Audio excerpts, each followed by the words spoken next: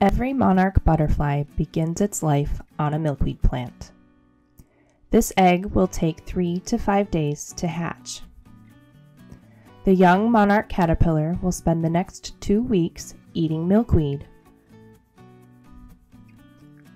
Milkweed is the monarch's only host plant.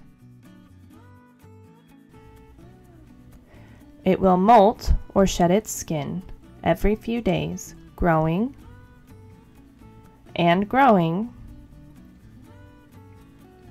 and growing. Each time it molts, it eats its old skin to recycle nutrients.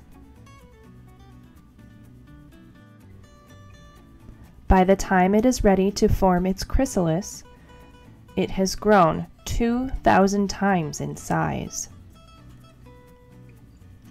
When it is ready, it will leave the milkweed plant and find a safe place to hang in a J. The monarch will spend another 2 weeks as a chrysalis. When the chrysalis turns black and orange, a new butterfly will emerge soon, and the cycle begins again.